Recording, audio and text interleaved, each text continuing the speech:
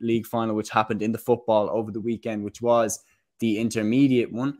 Armagh 4 goals and 9 points, Laois 2 goals and 10. And out of all the games that we called for on the weekend, this is the one where we called it the most accurately. We pointed out how Laois have conceded quite a lot of goals in the league campaign, and they were coming up against a certain Aimee Mackin, and she hit 3 goals and 3 points in this game.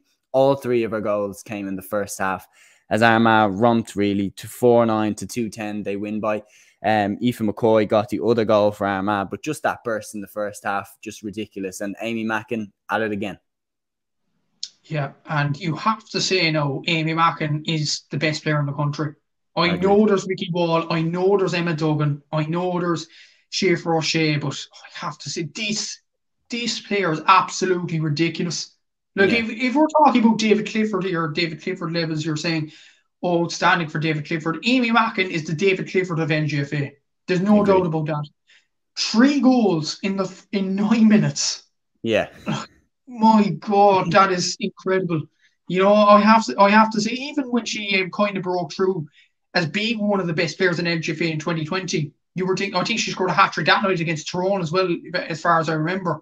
That was incredible as well. And you're thinking, and it's a shame, to be honest, that she's going down to AFLW, because she is by far and away the best player on the island at the moment.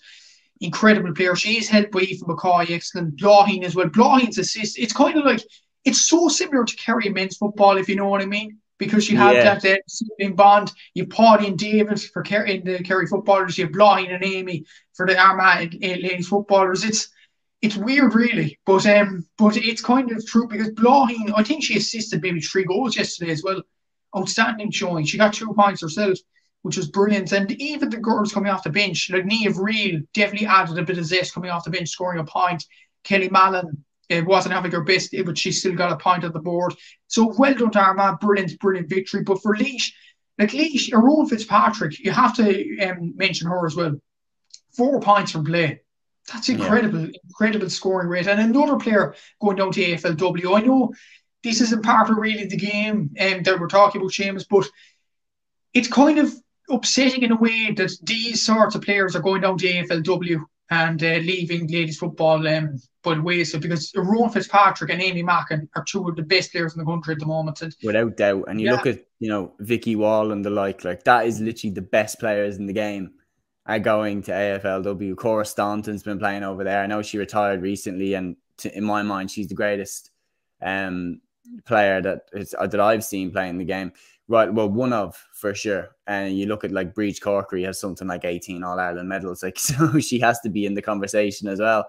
But no, Cora Staunton spent the last few years of her career playing over in AFLW, and it's one of those things that you would look at it and say, it would just be great if we could keep all these players playing the GAA instead. And that's one of the things that definitely has to be looked at, because with Meath and Dublin there was a real rivalry building there. There was a real like storyline that you could keep up with. And with Eamon Murray gone now, and with Vicky Wall and going to Australia and things like that, like I do genuinely think like they've missed a trick there, like with the marketing and stuff like that. And I know it's an amateur game, and I know that, the players play of their own want and of their own desire, and they play for the passion and for representing their team.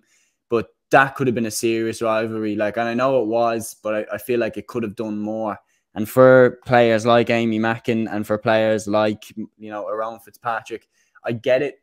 I get why you go. I get why Colin O'Riordan went. I get why Zach Toohey went, because if you're not playing on the best team, and it's more applicable this for Colin O'Riordan and for Zach Toohey, because I actually do think that the structure in the ladies Gaelic football, as we've talked about many times before, is way better than the men's structure, because every year you go into the competition that you can win it, and like you're at the level that you have got on merit, and each team going into each competition has a really good chance of winning it. But when Armagh have gotten to the senior level, it does seem like it's Aimee Mackin against the world sometimes, and I understand why she'd be tempted to go to Australia. I understand definitely why Colin O'Riordan and Zach Toohey looked at it and said, realistically, am I going to win in All-Ireland? No. And then the AFL come calling. I get why you go. Yeah. it's a difficult one, isn't it? Because you look at Aimee Mackin, you look at Vicky Wall, they're the best players in the country. But then when you look at the best men's players in the country, David Clifford, Dermot Connolly, this is off the top of my head now, Yeah, Darren McCurran, they wouldn't go down to AFLW or yeah, AFL, should I say. Why, like? yeah, And that's why we're asking this. Why Conor Reardon and Zach Tui went down? Because realistically, Laois and Tipperary are not going to win the All-Ireland in yeah, men's football. They aren't, simply aren't. But whereas Armagh have a real possibility to win the All-Ireland, so do Meath, so do Cork with Erica O'Shea gone down, yeah, so do Dublin with Sinead Goldrick going down as well.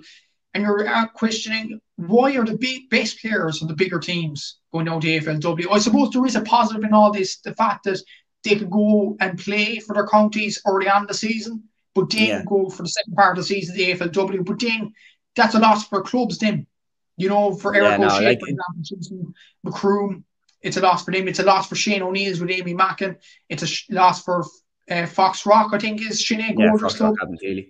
So it's going to be a loss for them. So that's a big thing. So that means the club scene in ladies football is actually getting hurt more than the inter-county scene. And that, to be honest, is quite sad when you think about it. Yeah, no, without doubt. And look, it's a definitely a wider debate for another day as to how this problem could be fixed, because I do genuinely think it's got to the stage now where it is an issue, because these players aren't playing for the clubs now. They're going and playing in Australia. At least we still see them in the inter-county season. That's the one thing that I will say. At least we're still going to see Aimee Mackin, Vicky Wall, Around Fitzpatrick strutting their stuff in the championship this year. And definitely, if you are someone that likes watching players stick the ball into the back of the net, then watch Aimee Mackin, because